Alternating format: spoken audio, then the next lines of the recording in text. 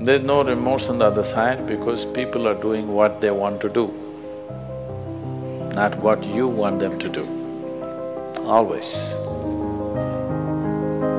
And that may not be in your interest, but they're doing what they want to do. Is it right, wrong? I'm not going into the morality of it. I want you to understand the mechanics of the situation. Somebody is doing what they want to do. Now you think they must be punished.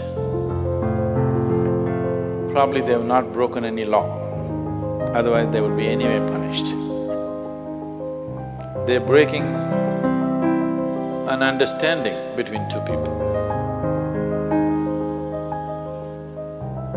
Probably you misunderstood the understanding. You believed that these understandings are absolute. They are not.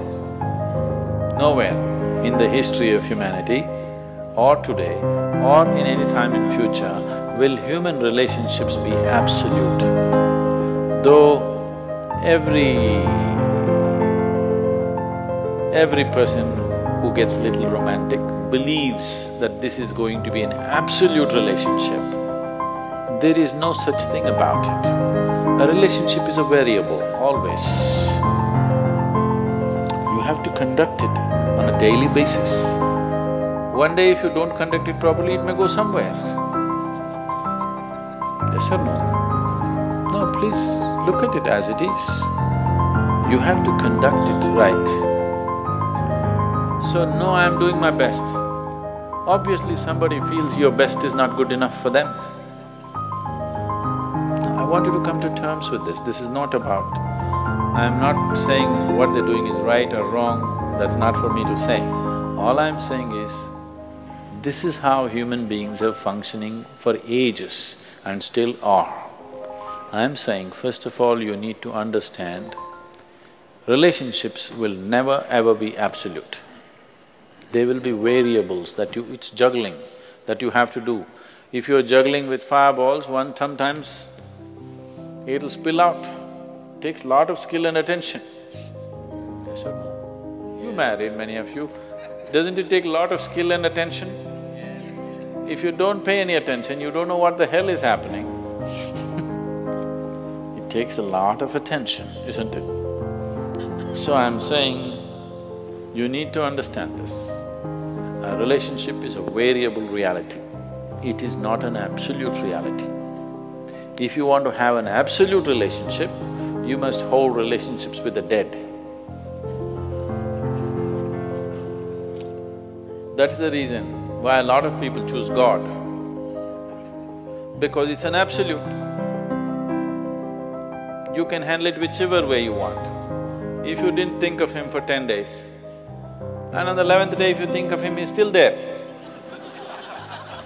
You do that to your husband or wife or somebody, then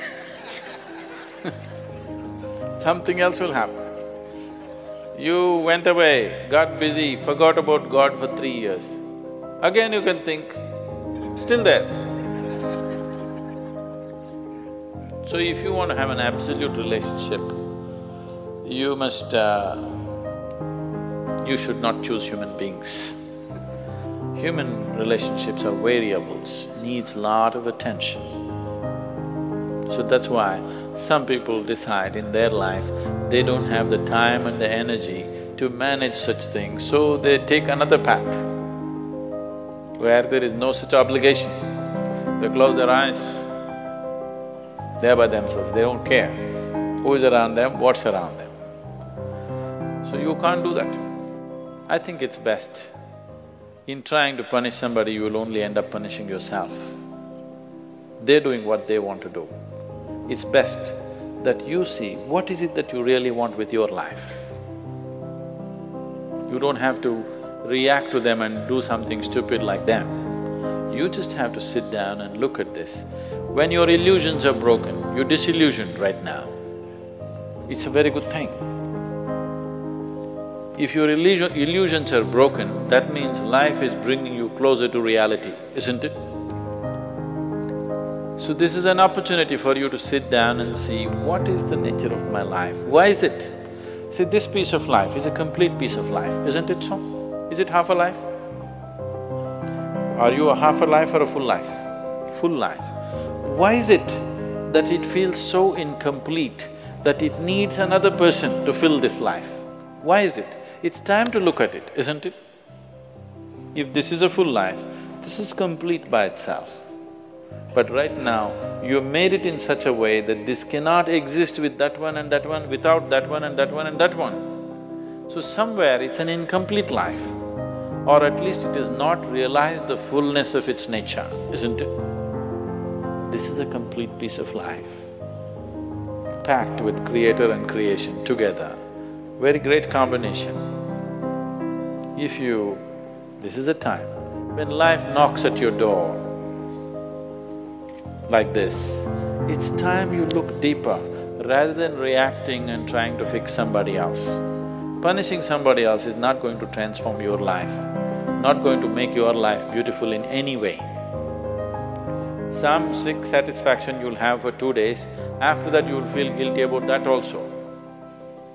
Yes, initially when this emotion is hot, it gives you satisfaction. After some time when you look back, you'll feel ashamed of yourself. So don't go that way. This is an opportunity. Somebody is opening up a spiritual dimension for you, really. Somebody is making you realize how fragile all these things are. They can cheat you, they can run away, they can divorce you, or they can fall dead, isn't it? If they fall dead, you wouldn't think that he cheated me. Would you think? No. But whichever way you denied, isn't it? The important thing is you denied something. How he did it is not the problem. He denied you something either by death or divorce or cheating or whatever you call it. But essentially you got denied. You can be denied only because you are in a certain illusory state of believing that this is half a life and it needs another half from somewhere. No, this is a complete life. If you blossom as a complete life, you will see relationships will be of a completely different nature. It will be more of coming together and sharing, not of extracting. It has to transform. If it has to transform, you have to transform. This is a great opportunity somebody has given you. Stop using this word, somebody cheated me. Just say somebody is pushing you towards ultimate reality from an illusory state. We must thank that person. We must be grateful. Instead of keeping you in an illusion, instead of keeping you in your life for a whole lifetime, so soon they're making you realize this. Otherwise you will know this at the time of your death. Yes. You'll know at the time of your death, when you're dying, I'm scared, why don't you come with me? You'll say, no. So at that last moment, instead of knowing, it's better to know now.